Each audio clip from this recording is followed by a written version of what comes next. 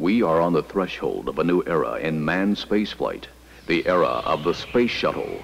Launched like a rocket, orbiting like a satellite, and landing on a runway like a plane to fly again, the shuttle represents the commitment to use the resources of space for the benefit of mankind. Each shuttle will be used 100 times or more. It is the first spacecraft built to be reusable, the first designed to return payloads, and the first to be planned for cost-effective, routine space operations. Space Shuttle 101, the Enterprise, has successfully completed subsonic approach and landing tests.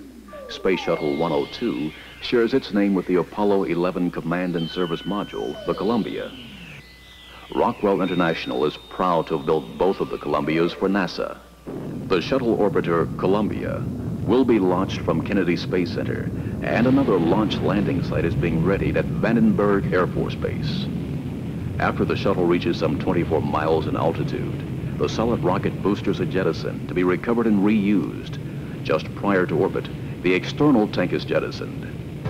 The Space Shuttle orbiter can stay in space for one orbit up to 30 days, depending upon the mission to be flown. A variety of payloads will be loaded in the huge cargo bay. The shuttle can carry up to 65,000 pounds and return up to 32,000 pounds to Earth. The cargo bay is 60 feet long and 15 feet in diameter. A typical flight might have a satellite to be launched from orbit, as well as complex scientific equipment that never leaves the cargo bay. Simultaneously, the shuttle can carry scientists and, of course, the flight crew. The flight crews will be comprised of veteran astronauts, as well as new pilots and mission and payload specialists. At the end of a mission, the shuttle returns to Earth, bringing back payloads that might include satellites in need of repair, products manufactured in space, or scientific equipment. The capability to reuse the orbiters, to return cargo, and to launch every 2 weeks is the capability to use space routinely and thus economically. The early missions will be devoted to continue learning how to best utilize the unique environment of space.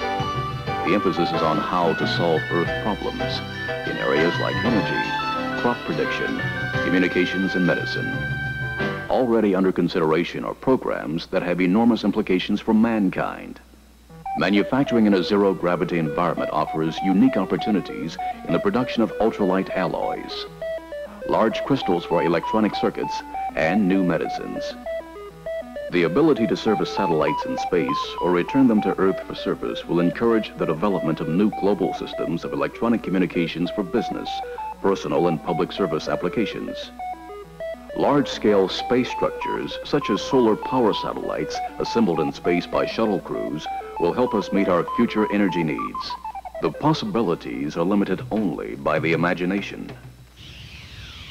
These are only a few of the foreseeable benefits of the Space Shuttle era. Like the manned space flights before it, we can expect the Space Shuttle to change our technologies and profoundly affect the way we view life itself.